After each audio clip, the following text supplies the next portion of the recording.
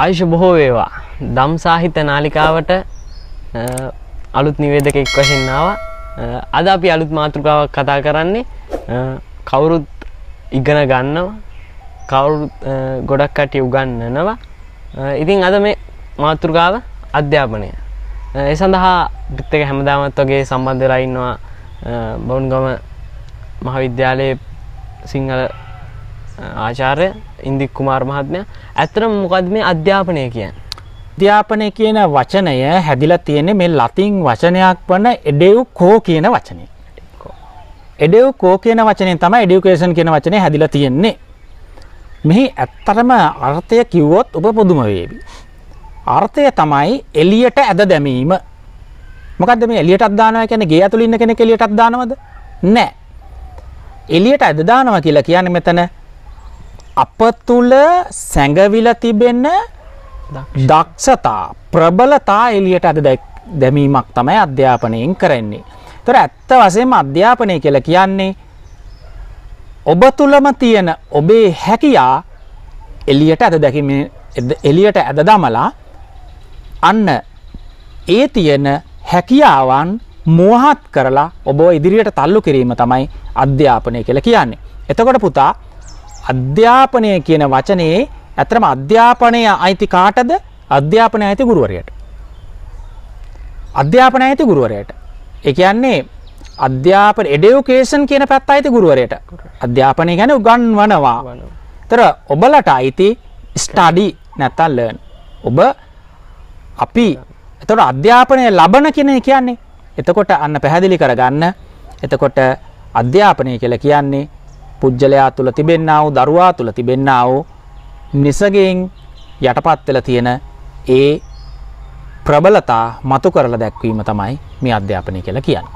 ඔව් ඇත්තටම අධ්‍යාපනය ලබන විදි බොහොමයක් ලංකාවේ තියෙනවා. පිරිවෙන් අධ්‍යාපනය, පාසල් අධ්‍යාපනය, පෞද්ගලික උපකාරක පන්ති. ඒ අතරින් ජනප්‍රියම එකක් තමයි මේ පාසල් අධ්‍යාපනය. ලංකාවේ පාසල් අධ්‍යාපනය ගැන මොකක්ද හිතෙන්නේ ඔබතුමාට? පාසල් අධ්‍යාපනය ඇත්තරම කොච්චර අපි පාසල් වලින් ආපු අය ඔබත් පාසල් වලින්. ඒතකොට ඇත්ත වශයෙන්ම කියනවා නම් මොනතරම් ඔබ කියන උපකාරක පන්ති තිබුණත් මොන දේ තිබුණත් පාසල තමයි අපි තෝතැන්න සහ අපේ අධ්‍යාපන කාර්යය සාර්ථක කරගන්නා වූ ප්‍රබලතම ස්ථානය තමයි මේ පාසල කියලා කියන්නේ. පුතා පාසල අනිත් ආයතන වලින් වෙනස් වෙන හේතුවක් මම කියන්නම් විශ්වවිද්‍යාලයට වැඩිය පාසල වටිනවා. ඔබ එහෙම කිව්වොත් මාත් එක්ක එකඟ වේවි. මොකද පාසල කියලා කියන්නේ නිශ්චිත කාලසටහනක් තියෙන ඒ සඳහා විශේෂයෙන් පුරුදු කරපු කාර්ය මණ්ඩලයක් සිටින ඒ වගේම දිගුකාලීන අරමුණු සාක්ෂාත් කර ගැනීම සඳහා ක්‍රියාත්මක වෙන විධිමත් වූ ආයතනය තමයි මේ පාසල කියලා කියන්නේ. එතකොට පාසල කියන වචනේ හැදිලා තියෙන්නේ ලතින් වචනයක් වන ඉස්කොලා කියන වචනේ. ඉස්කොලා කියන වචනයෙන් ස්කූල් කියන වචනේ හැදිලා තිබෙනවා. මෙහි අර්ථය තමයි සතුටින් දිවි ගෙවන තැන. එහෙනම් පාසල කියලා කියන්නේ හුදෙක් ඉගෙන ගන්නවා කියන අදහසම නෙවෙයි. ඉගෙන ගන්නවා කියන එකම නෙවෙයි පාසල කියන වචනේ අර්ථය සතුටින් ජීවත් වෙන තැන, දිවි ගෙවන තැන. එතකොට සතුට මූලිකයි අධ්‍යාපනයට. ඒක පැහැදිලි කරගන්න. අර ඔබ සඳහන් කරපු විදිහට මුලින් අධ්‍යාපනය කොටස් තුනකට බෙදෙනවා. ඔබ කියපු ඒ සමස්තයම මම කැටි කරලා ගන්නවා. එකක් තමයි විධිමත් අධ්‍යාපනය, අනික තමයි නොවිධිමත් අධ්‍යාපනය, අනික තමයි අවිධිමත් අධ්‍යාපනය. පුතා දැන් මේ පාසල තමයි විධිමත් ආයතනයක් හැටියට පාසල, විශ්වවිද්‍යාලය, පිරිවෙන් ඒවා තමයි විධිමත් ආයතන හැටියට ක්‍රියාත්මක වෙන්නේ. නිශ්චිත කාලසටහනක් තියෙනවා, දීර්ඝ කාලීන අරමුණු තියෙනවා. ඒ සඳහා විශේෂඥ පුහුණු පිරිසක් ඉන්නවා. ඒවා තමයි විධිමත් ආයතනයක ලක්ෂණ හැටියට සඳහන් වෙන්නේ. අපි කියන්නේ මේ ෆෝමල් කියලා. Formal education. එතකොට නන් ෆෝමල් කියලා තියෙනවා මේ නොවිධිමත්. ඒ අරමුණු කෙටි කාලීනයි. දැන් උදාහරණයක් වශයෙන් ගත්තොත් රියදුරු බලපත්‍රයක් ගන්නට ලර්නර්ස් එකට යනවා කියලා කියන්නේ. අන්න එතන මැණික් කැපුම් පහට මාලාව සඳහා යනවා කිය. ඒවා නොවිධිමත්. ඒවා නිශ්චිත කාල පරාසයයි ක්‍රියාත්මක වෙන්නේ. එතකොට මේ තව තියෙනවා මේ අවිධිමත් ආයතන කියලා අපි කියනවා අවිධිමත් ආයතන ඉන්ෆෝමල් කියලා. මොකද්ද මේ අවිධිමත් කියලා කියන්නේ? ඒ තුල තියෙන හුඟක් වෙලාවට මේ අනුකරණය. මෙන්න මේක තමයි මේ රූපවාහිනිය ජනමාධ්‍ය ඔය හුඟක් දේවල් වලින් වෙන නරකම පැත්ත ඕක තමයි. මේ ළමයා අනුකරණින් බලලා ඉගෙන ගන්න බලා ඉගෙන ගන්නවා. තේරුණා? දැන් මේ විධිමත් අධ්‍යාපනය තුළ කියන කාරණා තුනම තියෙනවා. ඒ කියන්නේ සංගවණු විසමාලාවකුත් තියෙනවනේ. ඒ තුළ ක්‍රියාත්මක අපි මේ දීර්ඝ වශයෙන් කතා කරමු පුතත් එක්ක. එතකොට මේ අනුකරණය තුලින් ඉගෙන ගැනීම තමයි අවිධිමත් කියලා කියන්නේ. ඉතින් ඔන්න ඔය ආකාරයෙන් තමයි අපි අධ්‍යාපනය ලබනවා කියන එකේ අදහස ඔය ආකාරයෙන් තමයි සිද්ධ වෙන්නේ. ඒකම පුංචි බාධා කිරීමක් කියනවා ඔබතුමා කිව්වා ඉස්කෝලා වචනේ. සතුටින් දිවි ගෙවන තැන. ඇත්තටම මම අහන්න කැමතියි දැන් ඉන්න පාසල් ළමුන් පීරියඩ් ඩට ගෙවා ගන්න නේද ඉස්කෝලට යන? ඔව්. ඇත්තටම සතුටින් දිවි ගෙවන්නේ නැහනේ. මේ පීඩනයත් එක්ක අත්දැකීම් වලට මුහුණ දීලා තිබෙනවා අපි. ඔව්. එම නිසා තමයි ඇත්තටම ගොඩක් ළමයි දැන් යන්නේ පීරියඩ් ඩට ගෙවා ගන්න තමයි ඉස්කෝලට යන්නේ. සමහර ඉස්කෝලවල ඇත්තටම ක්‍රීඩා මෙවැනි දෙයකට විශේෂ උනන්දුවක් දක්වන්නේ නැහැ. ඒකට දෙමව්පියන්ගේ හේතුත් බලපානවා. ඔව්. ඒ වගේම ගුරුවරුන්ගේ බලපෑම මතත් මේ විෂය බාහිර ක්‍රියාකාරකම් දැන් අපෙන් ගිලිහෙමින් පවතිනවා කියලා ඔබතුමාට හැඟෙන්නේ නැද්ද? ඇත්තටම ඔබ ශිෂ්‍යයෙක් වුණත් හොඳ ලස්සන ප්‍රශ්නයක් ඇහුවේ. වැදගත් ප්‍රශ්නයක් ඇහුවේ. අද පාසල ප්‍රියජනක නැහැ ඇත්තටම. ප්‍රියජනක නැහැ. පාසල ප්‍රියජනක නැති වෙනකොට ගුරුවරුන් අපිත් ප්‍රියජනක නැති වෙලා තියෙන දරුවන්. ඒකට හේතුව අපේ වරදක්ද? ඒත් නැහැ. දෙමාපියන්ගේ වරදක්ද? නැහැ. දරුවන්ගේ වරදක්ද? නැහැ. මේ යම් යම් අධ්‍යාපන බලධාරීන් විසින් මේ රජයන් විසින් ඇත්ත වශයෙන්ම තීරණ ගැනීමේදී මේ අධ්‍යාපන ප්‍රතිපත්ති තීරණය කළ තිබෙන්නේ ඇත්ත වශයෙන්ම මේ දරුවාට පීඩනයක් ඇති වෙන විදියට. දරුවට පීඩනයක් ඇති නොවන ආකාරයෙන් කටයුතු කරන්නට අවශ්‍ය කරන විෂය මාලාවක් අද ඇත්තට වශයෙන්ම දකින්නට ලැබෙන්නේ නැහැ. එතකොට විශේෂයෙන්ම අර ඔබ සඳහන් කළා මොකද්ද මේ පාසල කියලා කියන්නේ?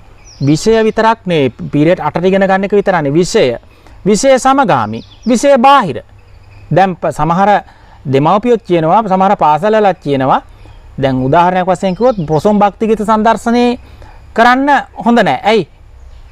විද්‍යමත් විෂය කරුණු ආවරණය කරගන්න වෙලාවක් නැති නිසා. ක්‍රීඩා වලට යන්න බෑ. ඇයි? විෂය නිර්දේශය ආවරණය කරගන්න. එතකොට අන්න පැහැදිලි මේ තුනම සමබර යනවා නම් තමයි පාසල ප්‍රියජනක ස්ථානයක් බවට පරිවර්තනය. විෂය, විෂය සමගාමී, විෂය බාහිර. නේද? එහෙම වුණොත් තමයි පුතා අර කියපු විදියට මොකද්ද මේ අධ්‍යාපනය කියලා කියන්නේ? හිස, හදවත, දෑත් දෙපා විකල නැතුව හසුරවන්න පුළුවන් ශක්තිමත් සමබර පෞරුෂයෙන් යුතු දරුවෙක් මේ සමාජයට දායාද කිරීම. ඉතින් ඔබ කියන විදියට එකක් පරයා අනිත් එක වැඩි වුණොත් හුදු දැනුම විතරක් තිබෙයි, හදවතෙන් සමාජානුයෝජී පුජ්‍යලයක් බිහි වෙන්නේ නැහැ. තේරුණායි? ඉතින් ඒ නිසා සමහර වෙලාවට තැපැල් මාර්ගිකව පිහිනන් ඉගෙන ගත්තට පළක් නැහැ. අනේ වගේ දරු කලක් තමයි බිහි වෙන්නේ මේ යන විදියට ගියොත්. ඒ නිසා මේ ත්‍රිත්වයම දැනුම ආකල්ප කුසලතා කියන මේ ත්‍රිත්වයම සම්පූර්ණ විය යුතුයි නිවැරදි අධ්‍යාපනයක් ලබා ගැනීමට නම්. ඔව්. ඇත්තටම මේ ක්‍රමය මේ ඉංග්‍රීසියෙන් නුවත් මේ අපිට ලංකාවේ ඉස්කෝල එහෙම නැත්නම් මේ පාසල් ක්‍රමය හඳුන්වලා දුන්නේ ඉංග්‍රීසි ජාතිකයන්. ඔව්. නමුත් ඔවුනුත් දැන් මේ ක්‍රමයෙන් බාහිරව මේ ඇත්තටම ජපානය, ඕස්ට්‍රේලියාව, ලංකාවේ මේ ලෝකේ හොඳම මේ දියුණුයි කියන රටවල් වල මේ ඇත්තටම මේ ළමයින්ට මේ අපිට කාලච්චේදයක් එහෙම නැත්නම් පීරියඩ් එකක් දෙනවා මේ වැලි සමග. ඔව්. එහෙම නැත්නම් විශේෂ මේ සිලබස් එක නැතුව මේ එළියේ වැඩක් කරන්න අනිවාර්යෙන් පීරියඩ් එකක් තියෙනවා. ඒ වගේ නෙමෙයි ලංකාවේ මේ මොකක් හරි පාසලක ග්‍රාමීය පාසලක එළවලු කොටුවක් හැදුවොත් අනිවාර්යෙන්ම දෙමව්පියෝ ඇවිල්ලා ඒකට චෝදනා කරනවා මේ ළමයි දාලා වැඩ කරනවා. ඇත්තට වශයෙන්ම කිව්වොත් මේ එක ශ්‍රේණිය දෙක ශ්‍රේණිය වගේ පන්තිවල මිදුලතු ගන්නෙත් ළමයින්ගේ දෙමව්පියෝ. ඔව්. එපමණක් නොවේ මේ විෂය නිර්දේශයක් කියලා එකක් හදලා තියෙනවා. ඒකෙන් බාහිරව අපිට කිසිම දෙයක් කරන්න විදියක් නැහැ ළමයින්ට. ළමයට හිර කරලා තියෙන්නේ.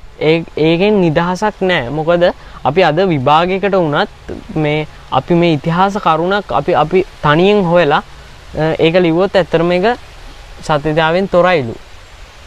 ඒකට ලකුණු දෙන්න බෑ. යන මේ ක්‍රමේ හැටියට ඒ වගේම තමයි මේ ඒ නමුත් ඒ කරුණ නිවැරදි වෙන්න පුළුවන්.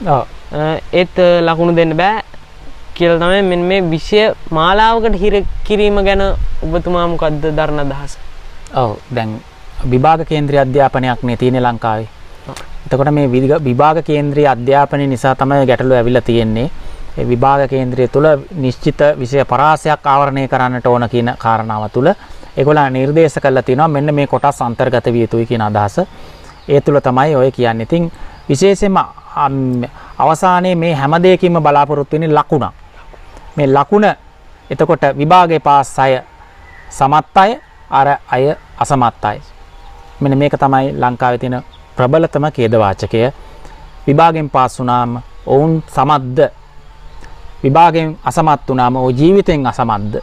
මෙන්න මේ ගැටලුවට පිළිතුරු තියෙනවා. ඒ නිසා අත් වශයෙන්ම විභාග කේන්ද්‍රීය නොවන ශිෂ්‍ය කේන්ද්‍රීය වන මේ දෑතේ දෙපයේ දැනුමේ ශක්තිය අරගන්න පුළුවන් හැමෝටම සහභාගී වෙන්න පුළුවන් හොඳ අධ්‍යාපනයක් නිර්මාණය කරගන්නකම් අපි බලාගෙන යනවා. අපේ අතීතයක තිබුණා. අතීතේ තිබුණා ඒක. පැහැදිලිවම අතීතේ තිබුණා. ඒ අපි වැඩ කරපු මිනිස්සු හිටියා. කලා තිබුණා, ශිල්ප තිබුණා, ශිල්ප කලා ඉගෙන ගත්තයි කියලා නේ කිව්වේ.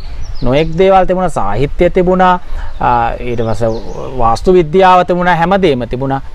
දැන් එක පැත්තකට කොටු වෙලා යන වගේ තියෙන නිකන් ඔලු පුරවන අධ්‍යාපනයක් තියෙන වගේ තමයි අපිට පේන්නේ.